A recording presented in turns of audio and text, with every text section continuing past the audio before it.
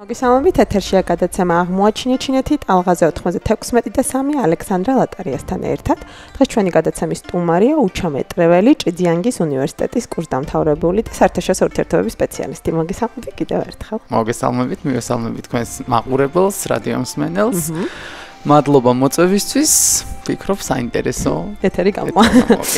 კი, მათ დღეს ჩვენ გვაქვს ჩინური კულინარიის დღე და მთლიანად მიუძღვნა დღევანდელი დღე ჩინეთის ჩინურ კულინარიას და კულინარიის სკოლას, რომელიც არის ცნობილი მსოფლიოში. როგორი არის ჩინური კერძები?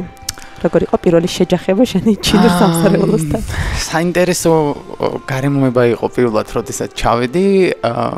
მოგეხსენებათ, მაინც ზედმეტად კალორიულ კერძებს არ ვჭამდი, გამომდინარე იქიდან, რომ მქონდა წონის პრობლემა და ამაზე ბევრმა იცის და საუბრობს დღეს. შესაბამისად, ჩინურ კერძებს არ მივირთმევდი. თუმცა ინტერესი იმდენად მაღალი იყო, რომ ყოველთვის მაინტერესებდა და ცოტ-ცოტას ვაგემოვნებდი ხოლმე. ჩინური სამზარეულო ეს არის რთული, მრავალფეროვანი, მდიდარი, თავისი წარსულით და ასე შემდეგ და ასე შემდეგ. რასაც დავაკვირდი, ის რომ ამბობდნენ ხოლმე ლიტერატურაში თუ წავიკითხავდნენ, ამბობდნენ რომ აი ჩინელებს ვაინტერესებთო, არა ის რამდენად გემრიელიაო, არამედ ის თუ რამდენად მრავალფეროვანია და რამდენად ლამაზიაო. ეს ტენდენცია ჩემი აზრით მაინც დიდად არ შეინიშნება, იმიტომ რომ უფრო მეტად უყურებენ ისევე როგორც მრავალფეროვნებას, ასევე მის მადის ამღუძრელობას და გემოვნებას. ჩემ შემთხვევაში ძირითადად მაინც ვჭამდი ბოსნეულს და ხილის პროდუქტებს, თუმცა იყო რამოდენიმე კერძები, რომელსაც სიამოვნებით ვაგემოვნებდი ხოლმე. მაგალითად მახსენდება ერთი ასეთი ტოფუ. ჩემს გარშემო ბევრი უცხოელი და არა მარტო უცხოელი, თავად ჩინელი ახალგაზრდები ამ კერძს არ მიირთმევენ და ეს იყო მიფოუ ტოფუ. რაღაც ესე საინტერესო. გამარტო ტოფუ ჩვენი მაყურებლისთვის მსმენელისთვის რა არის? უფრო კონკრეტულად რისი გამოაქვს? ტოფუ ეს არის გემო ვერ დავადგინე სხვათა შორის, მაგრამ ვინაიდან ყველი ძალიან მიყვარს როგორც ქართველს და ჩინეთში ყველის ტრადიცია არ არის, ეს კულტურა არ აქვს მათ, გადავწყვიტე რომ მეჭამა ტოფუ. რატომ? იმიტომ რომ გავდა ყველს და რეალურად როდესაც შევჭამე, საერთოდ არ ქონდა ყველის გემო. ეს არის ბარდის წვენისგან დამზადებული პროდუქტი, რომელიც გამოიყურება როგორც ჩვეულებრივ ყველი, არის ძალიან ჯანმრთელობისთვის სასარგებლო, შეიცავს ომეგა-3-ს, თევზის კონს, რომელიც პირდაპირ ვინც ვარჯიშობს და არა მარტო ვარჯიშობს, მოხუცებისთვის და ახალგაზრდებისთვისაც არის ძალიან სასარგებლო თვისებების მქონე. ამიტომ ჭამდი ხოლმე ამ პროდუქტს და თავად ჩინელები გაკვირვებით მიყურებდნენ, რომ არც ერთი უცხოელიო და მათ შორის არც ჩვენ არ ჭამდა და შენ როგორ გიყვარსო ეს პროდუქტი, თუმცა ვფიქრობ, რომ ეს არის ძალიან კარგი, რასაც მივესალმები და დიდი სიამოვნებით დღესაც ვაგრძელებ საქართველოში ამის ჭამას. არსებობს ადამიანი, რომელსაც ჩამოაქვს ჩინეთიდან და სიამოვნებით ვყიდულობ და ოჯახში უკვე დაინერგა ეს ტრადიცია, რომ მშობლებთან ერთად შეიძლება შევჭამოთ ეს კერძი. თან სხვათა შორის ძალიან სასარგებლოა. კი. ანუ შენ გამოყავი კერძზე მინდოდა ცალკე მესაუბრე, შენთვის საყვარელი კერძი ეს არის. ყველაზე უცნაური კერძი ჩინეთში, რაც გაგისინჯავს. შენი აზრით აუცილებლად გასინჯოს ყველა იქ ჩასულმა ტურისტმა. ყველაზე უცნაური მე რაც გამისინჯავს, არ ვურჩევ რომ ადამიანებმა ვინც ჩავლენ ტურისტები და ასე შემდეგ გასინჯონ, ეს იყო ღორის სისხლი. ღორის სისხლი, რომელიც სპეციალურად მზადდება, მერე იყინება ეს პროდუქტი და ხდება როგორც ჟელი ასეთი სახის. არის ძალიან სასიამოვნო საჭმელი, რაღაცა არტოვებს უგემური გემო, იმიტომ რომ იქ ვიცით რომ ჩინელებს მრავალფეროვანი სანელებლები და ასე შემდეგ და ასე შემდეგ აქვს და ანელებენ ამ სანელებლებში არის უგემრიელესი. თუმცა ეს სისხლია და ტოვებს რაღაც ასოციაციას, რომ არის ცუდი და ასე შემდეგ. გემრიელია, სასარგებლო რამდენად არის ეს არ ვიცი, თუმცა დავაგემოვნე. არ ვურჩევ შეიძლება თვითონ სურვილისამებრ, მაგრამ ყველა ჩასულ სტუმარს ვურჩევ შეჭამოს იხვი, რომელიც არის ეროვნული რაღაცა დელიკატესი. კი, ძალიან ერთ-ერთი ძვირად ღირებული, რომელიც ჰანჭოუში ვერ შევჭამე. ეს იყო პეკინური არის. პეკინში ამზადებენ ნამდვილ პეკინურ იხს. და რომელი კერძები, რომელიც გამორჩეული იყო ხანჭოუში თქვა და ჩვენ მე ვსწავლდი სხვა ქალაქში, უხანში და ლანჭოუში და შეიძლება და ვერ გამესინჯა იქ, რა იყო ადგილობრივი კერძი ხანჭოუში, რაც იყო ყველაზე გამორჩეული. ეს არის ჩუანცაი, სიჩუანური სწორად მგონი სიჩუანური სამზარეულო, სადაც ეს ჯძიანგის პროვინცია, იყო დამკვიდრებული, საკმაოდ სუნელოვანი, მწარეც და ესეთი გემრიელი. ძირითადად რაც იყო ეს არის ხორცისგან დამზადებული, ხანჭოუში რასაც ვიღებდით ხოლმე, ხორცისგან დამზადებული პროდუქტი და ძირითადად ბოსტნეული. ბოსტნეული და ასევე იყო სხვადასხვა სალათები, შუცაი, ბაიცაი და ასე შემდეგ და ასე შემდეგ განსაკუთრებული არაფერი არ იყო. ალბათ ყველა პროვინციაში განსაკუთრებული არის ბაოძი, ძონძი და ასე შემდეგ და ასე შემდეგ. განსაკუთრებული ისეთი კერძი არ შემხვედრია ხანჭოუში, რომ ესე უფრო ზღვის პროდუქტები ალბათ მაინც ახლა. ზღვის პროდუქტებიც არც თუ ისე იმდენად. გასაგები. ჭხირებთან შენი პირველი ურთიერთობა. როგორ შეაგვი იმ ფაქტს, რომ ჩინეთში ჩასვლის შემთხვევაში ალბათ არსად არ არის, ანუ ჩანგლები ძირითადად ჩინელები არ ხმარობენ, რომ ყველაფრის ჭამა მოგიწედა მთელი წლის მანძილზე ჭხირებით. ანუ, ეხლა ჭხირებთან რა ხდებოდა? ყოველთვის მაინტერესებდა ხომ ეს ჭოპსტიკები, ქვაიცლ. ყოველთვის მაინტერესდა რაღაცა და მეგობარი რო წავიდა ჩინეთში სასწავლებლად, ვთხოვე რომ მომიტანე ერთი ნახო რა არის ეს, უშუალოდ შევეხო და მოვსინჯო. და ჩამომიტანა საჩუქრა, ძალიან ძვირადღირებული იყო სხვათა შორის და მადლობა მას. ლითონისგან იყო დამზადებული და ჩვენ ვიცით რომ იმას ამზადებენ ბამბუკისა და ხისგან, რომელიც ისტორიაც არ არის ზუსტი თარიღი დადგენილი, თუმცა ამბობენ რომ შანიანის დინასტიიდან მოდის ძველი წელთაღრიცხვით ჯერ კიდევ. პირველად რო ჩავედით ეხლა რაღაც შევიკრიბეთ ეს უნივერსიტეტის ადმინისტრაცია, სტუდენტები გაცნობითი სახით, საერთოდ ვერ მივხვდი როგორ უნდა მეჭება, რაღაც ხელებში ესე ვიკავებდი მივარდებოდა ასე შემდეგ და შემდეგ გამოყვეს უცხოელებისთვის სპეციალურად მეოთხე სართული, სადაც ჩანგლები, დანები და კოვზები მოგვიტანეს და მივირთით ამით.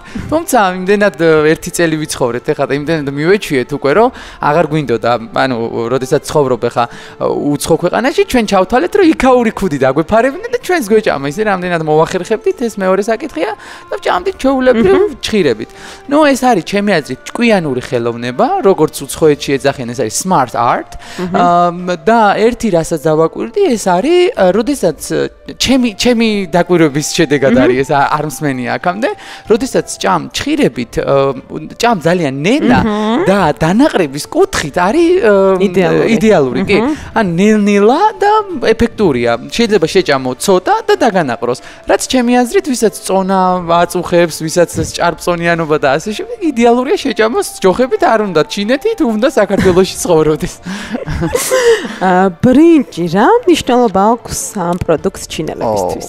ეს არის ბრინჯი, ანუ ჩვენ ვიცით რომ კლიმატის შედეგად, საიმპერატორო მოდის შედეგად, საზოგადოების მრავალფეროვნების, გემოსის შეგრძნებების და ასე შემდეგ და არის სხვადასხვა პროვინციებში სხვადასხვა ტრადიციები. თუმცა ერთ-ერთი ტრადიცია დარჩა უცვლელი. და ეს არის ბრინჯი, რომელიც ალბათ არასდროს არ იქნება რაღაცა ერთ პროვინციაში სხვანაირად დაგემოვნებული, კი არა, და როგორ ვთქვათ ეს აღქმული და ან მეორე პროვინციაში სხვანაირად. ეს არის ერთ-ერთი ტრადიციული, ყველაზე მნიშვნელოვანი ჩინელებისთვის, რომელიც ყველა კერძის დროს თითქმის იყენებენ და მე ძალიან სასიამოვნოდ ვჭამდი ხოლმე, იმიტომ რომ მაინც და მაინც დიეტურია, მაგრამ ჩემი ფიტნეს ინსტრუქტორი ყოველთვის მეუბნება ბრინჯი არ ჭამოვო, პური ჯობია შეჭამო და მე ვეჩხუბებდი რომ საქართველოში ტრენერები გვეუბნებიან რომ პური არ ჭამო და ბრინჯი ჭამო და როგორ მოვიქცე ახლა მეთქი და ან ჩინეთში პურის კულტი არ აქვს, არც არის. ხო, და ძირითადად უცხოური მაღაზიები თუ იყო, იქ თუ ვიყიდით ხოლმე ხანდახან იმასაც. ხო, იშვიათად, იმიტომ რომ არ აქვს ჯერის კულტი.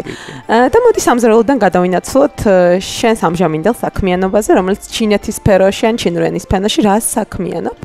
ამჟამად დავამთავრე, ანუ ჩინეთის შემდეგ მალევე მომიწია ისევ მეორე დამეტოვებინა ქვეყანა და გავაგრძელე სწავლა თურქეთში. თურქეთიდან დაბრუნების შემდეგ დავამთავრე ბაკალავრიატის მეოთხე კურსი სულ ეხლახან. და ხარ საერთაშორისო ურთიერთობების სპეციალისტი ჩინეთის განხრითაც ასევე ასე რო ვთქვა. ჩინეთის განხრით მეტნაკლებად შეიძლება ითქვას, ვინაიდან მიუხედავად იმისა, რომ მე ვსწავლობ ჩინურ ენას, რაღაცა ისტორია, კულტურა, ეკონომიკა, პოლიტიკა, ასე შემდეგ, მაინც ვფიქრობ, რომ სამომავლო გეგმები ეს იქნება უფრო ახლო აღმოსავლეთის მიმართულებით, ვინაიდან ჩვენ ვიცით, რომ ეს არის ძალიან ცხელი რეგიონი. კი ამბობენ ხოლმე დღეს, რომ ვითომ რაღაცეები ლაგდება, მაგრამ ალბათ ეს ადამიანები ამბობენ იმას, ვინც არიან უფრო დილეტანტები, თუ გადავხედავთ დღევანდელ მოვლენებს, რაღაც ჩვენ საუბრობთ, მაგრამ შეიძლება არ ვიცით ყოველდღე ექვემდებარება რაღაცა ცვლილებებს ეს რეგიონი. ამიტომ ვფიქრობ ამის მიმართულებით წავიდე.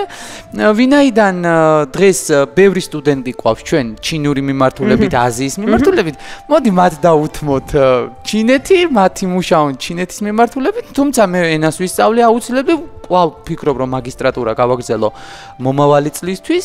ამჟამად ისეთ მნიშვნელოვანს არაფერს არ ვაკეთებ, გარდა იმისა, რომ მე და ჩემი მეგობრები, რამოდენიმე მეგობარი ვფიქრობთ მომავალი ახალი სეზონიდან უკვე სექტემბრიდან დავწეროთ წიგნი, რადგან წირი ლიტერატურა გვაქვს. რეალურად ჩინეთი. ძირითადად ჩვენ შევეხებით თანამედროვე მოვლენებს.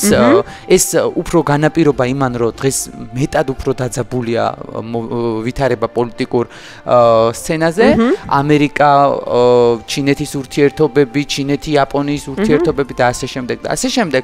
ძირითადად ჩვენი მოტივი არის ის, რომ ჩვენ საზოგადოებას ქართველებს დავანახოთ ჩინეთის სხვა კუთხით, ჩინეთის კულტურა გავაცნოთ სხვა კუთხით, იმიტომ რომ დღეს ჩვენ საზოგადოებაში მაინც ჩინეთი ასოცირდება ჩამორჩენილ რაღაცა მაინც არის სამწუხაროდ დარჩენილი. ხო, აი რო ჩამოვედი რაღაცა გველის ხორცი ჭამე, ის ჭამე, არ არის რეალურად ესე. არის ტრადიციები, რომელსაც პატივი უნდა უცეთ, გავითვალისწინოთ, თუ საჭმელია ისიც ჭამო და ისიც ჭამო და ასე შემდეგ. ამიტომ ჩვენ ვიმუშავებთ ეკონომიკის მიმართულებით, კულტურის მიმართულებით და პოლიტიკის მიმართულებით, რაც ვფიქრობ იქნება იდეალური, რამდენად გამოგვივა როგორც ბაკალავრიატის სტუდენტებს ჩვენ ვერ დავდებთ თავს, რომ ეს იქნება იდეალურად, თუმცა ექსპერტები, აკადემიკოსები, მეცნიერები ამას გაგებით მოეკიდებიან, ვფიქრობ და ჩვენ წვლილს დაგვიფასებენ ამ ჩინეთის მიმართულებით. საინტერესო უნდა იყოს, ასე ვფიქრობთ ჩვენ და ნახოთ რა გამოვა. როდისთვის იქნება უკვე როდისთვის მივიღებთ დასრულებულ სახეს მალე მივიღებთ მეთქი არა, მაგრამ აი 2019 წლის სადღაც შემოდგომისთვის ალბათ გაყიდვაში ჩაეშვება ეს წიგნი. JAKO FM-ს ჩვენ საჩუქრად გადმოვცემთ, ასევე თავისუფალ უნივერსიტეტს, თბილისის ღია უნივერსიტეტს საჩუქრად გადავცემთ ამას, იმიტომ რომ ეს არის ის ადგილები, რომლებიც ემსახურებიან ესეთ საგანმანათლებლო სივრცეებია, სადაც უშუალოდ ვიგებთ ჩინეთის შესახებ მეტ ინფორმაციას, სწავლობთ, ნათლდებით და ასე შემდეგ და ასე შემდეგ. 2019 წლის შემოდგომიდან ჩვენ ამას გაყიდვაში გავუშვებთ. ეს როგორც ვფიქრობთ, იქნება მიზერულ თანხებზე, იმიტომ რომ ყველასთვის ხელმისაწვდომი იყოს და ნახოთ. მოკლედ ახალი პროექტი დაგელოდებით. ხო, პრეზენტაციას გავაკეთებ აუცილებლად JAKO FM-ში. ძალიან დიდი მადლობა. ძალიან დიდი მადლობა საინტერესო საუბრისთვის, დიდი მადლობა ეს ჩინეთის კულინარიაში და სამზარეულოში მოგზაურობისთვის. მე შევახსენებ ჩვენს მაყურებელს და მსმენელს, ჩვენი გადაცემის სტუმარი იყო მეტრეველი, ჭძიანგის უნივერსიტეტის კურსდამთავრებული. ეს იყო გადაცემა აღმოაჩინე ჩინეთი, ტალღაზე 96 და 3 ალექსანდრა ლატარიასთან ერთად. მე სულ რაღაც ხვალამდე გემშვიდობებით წარმატებულ და ბედნიერ დღეს გისურვებთ ყველას.